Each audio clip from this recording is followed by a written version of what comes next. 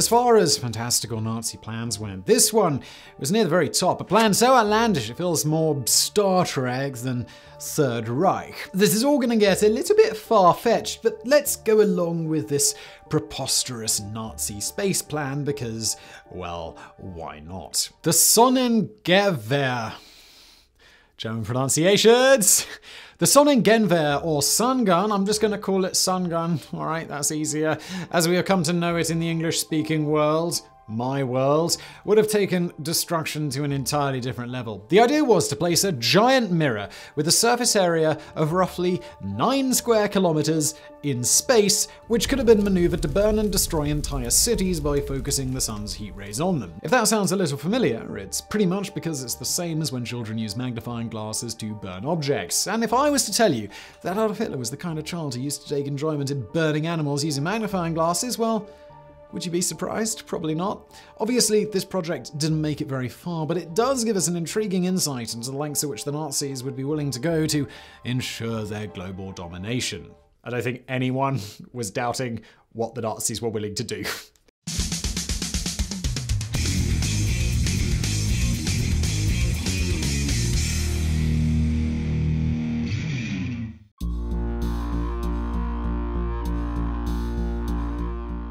We've covered a lot of Nazi weaponry here on MegaProjects. It always does well. Thank you for watching. Of course, not because of any ideological reasons, bloody well hope not, but rather simply because they were just so darn good at making them, which almost certainly meant they were so much harder to beat in the long run. The V1 and V2 rockets, the Panzer tanks, the Messerschmitt aircraft, and the first assault rifle, the STG-44, all came to the fore as the Nazis began steamrolling armies left, right, and center. Thankfully for everyone else, the Allies finally managed to organize themselves enough to fight back, and with the Red Army at the gates of Berlin, Hitler placed his own Walther PPK 7.65 to his temple and pulled the trigger on April 30th, 1945. 1 week later, what remained of the Nazi high command surrendered and the war in Europe came to an end. The Nazis had utilized some of the most technologically advanced weaponry that the world had ever seen, but thankfully it hadn't been enough to see them succeed. Things might have been quite different, however, if their most outrageous killing machine had come to fruition.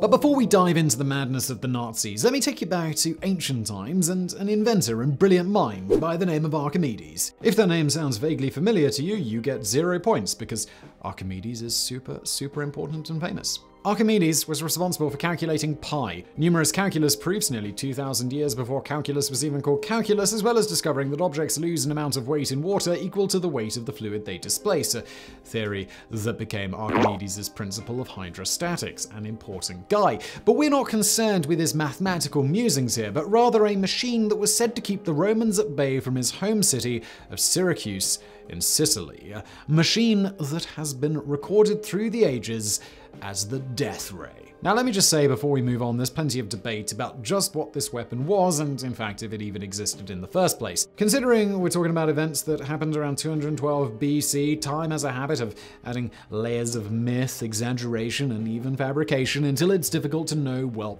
what's what. Whether the Death Ray existed or not, its presence in history has inspired others to attempt to emulate it. The story goes that the Death Ray was a series of mirrors that reflected concentrated sun rays onto the invading Roman fleet, burning their wooden vessels before they could reach the shore. Sounds pretty far-fetched, and it could well be. The first recorded mention of the Death Ray came over 300 years after the fall of Syracuse, which begs the question, if it was such an extraordinary weapon, why didn't anybody mention it? In recent years, numerous teams have set out to either prove or disprove the science behind the contraption. The TV series Mythbusters, of course they've been making an appearance twice, failed to replicate the Death Ray and labeled it a myth, but experiments in 1973 by a Greek engineer and later by MIT in 2005 did successfully manage to replicate it. Well, sort of. They managed to set wooden boats alight using mirrors. It's still a world away from the story of the Death Ray that almost single-handedly took on an entire Roman army. As I mentioned earlier, whether this is completely accurate or not, it doesn't really matter to this story. The concept of using mirrors to weaponize the sun's rays is one that has stuck. Alrighty, so now let's stride forward 2,000 years. In 1923, German rocket scientist Hermann Oberth proposed what is widely considered to be the first mirror-in-space plan. Still 10 years before Hitler became Chancellor of Germany and began rapidly descending down the rabbit hole into his Aryan wonderland, Oberth's ideas, they were based on purely peaceful motives. He initially envisioned using his mirrors in space to illuminate ports and to thaw frozen rivers. We've certainly found much easier methods to achieve both of these aims, but for simply thinking outside the box and, well, the planet, you've kind of got to give it to him.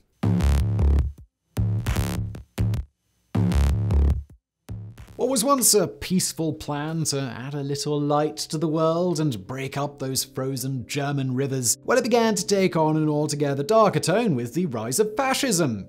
Shocking. The story does get very vague from this point, and much of what we know comes from an article that appeared in Life magazine in 1945, shortly after the end of World War II. As you can imagine, with Germany a smoldering wreck and many of its citizens teetering on the verge of starvation, people weren't exactly boasting of how their ex-Führer had wanted to build a giant mirror in space that would have destroyed the world. The article stated that German scientists had been in the planning stage, how far along in that stage isn't mentioned, to eventually build a space station that could accommodate people as well as one giant mirror to enslave mankind.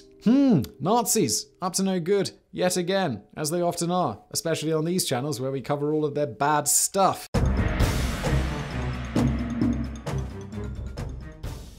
The station would have been constructed in space, with components traveling up using a series of rocket launches. This was still roughly 15 years before Sputnik became the first man-made object to be launched into space, so you can't exactly say the Nazis weren't thinking long-term. Rocketry was one area that the Germans were well ahead of the Allies in, and though a successful rocket launch into space during the years of World War II was well beyond them, it was certainly something they were moving towards. The space station would have orbited the Earth at a height of 35,785 kilometers and come with docking units for supply rockets and solar-powered generators. The docking procedure set out was particularly interesting because it called for a small hole measuring roughly 9.1 meters in diameter to be left in the mirror that rockets could enter and exit from. From what we can see from the images, the rocket would have docked a little like a spear entering a soft object. The top of the rocket would have nestled inside the station while their back remained outside. Oxygen would have been supplied through hydroponic gardens, and in particular thousands of pumpkin plants, which are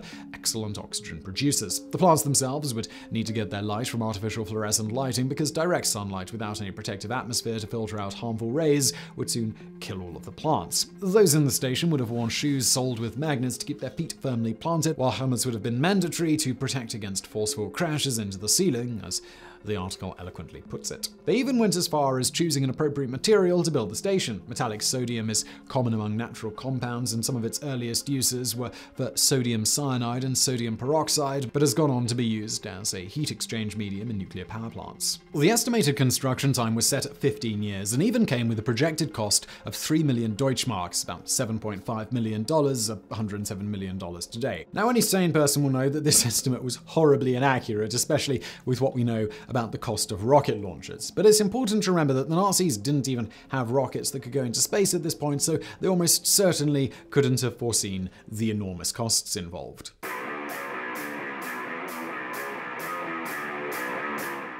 If plans for the station were vague, details about the sun gun itself were even more so. The construction would have no doubt followed a similar pattern to the station, with components brought up by rockets and then assembled in space, and again, most likely using metallic sodium. This would have been a parabolic reflector, meaning in the shape of a paraboloid which curves upwards at the edges. This is a style of mirror that the Germans believed would have created a stronger light beam than a concave mirror. The crew on the station would have most likely received encoded orders via radio or wireless telegraph. Once they were given the order to attack a certain target, they would activate a series of boosters which would rotate the giant mirror to a carefully calculated position, after which, in theory, the sun's rays could be concentrated on the focal point, resulting in the total incineration of everything in its path. With the destruction now complete, the mirror could be repositioned so that it was once again facing away from the Earth.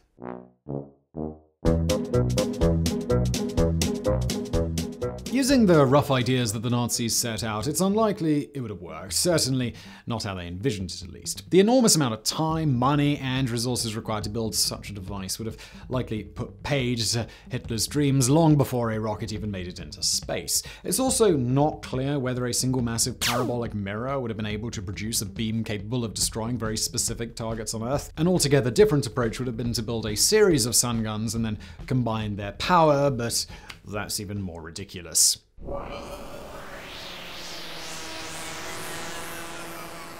As far-fetched as this plan sounded in 1945 and even today, one nation has briefly experimented with solar mirrors in space. On the 27th of October 1992, Russia launched Znamya 2 on board one of its resupply missions to the Mir space station. This was a 20-meter wide space solar mirror, which was deployed on the 4th of February 1993 and created a 5-kilometer wide bright spot, which traveled across Europe from southern France to western Russia at a steady speed of 8 kilometers an hour. Its luminosity was equal to that of a full moon, so nowhere near enough to do any damage to anything on Earth. That morning was particularly cloudy across Europe, but a few did witness the strange light in the sky as the beam moved across the continent. In 1999, Znamya 2.5 was launched with a luminosity of between 5 and 10 full moons, but soon after being deployed, it got caught on the antenna of the spacecraft, carrying it and ripped. Despite attempts to free it, the project was eventually abandoned, and Znamya 2.5 was eventually deorbited. A third Znamya had been in the pipeline at the time, with a reported diameter of 60 to 70 meters, but after the failure of Znamya 2.5, the entire series was abandoned.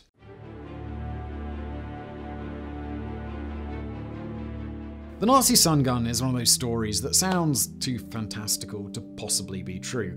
It's almost certain that whoever was working on this project didn't get past the very preliminary phases, as the cost and time projection were well off. But the fact that it was even being considered by reasonable individuals is really quite astonishing. Forget nuclear weapons. If Hitler had managed to construct the sun gun, the whole world would have been in serious trouble. But luckily for us, it never happened and remains one of the most ludicrously brilliant concepts that we've ever heard of. So I really hope you found that video interesting. If you did, please do hit that thumbs up button below. Don't forget to subscribe. If you'd like more content from me, why not check out a new channel that I've done called Explored, XPLRD. It's a shorter form, more documentary style than this stuff. I hope you like it, and thank you for watching.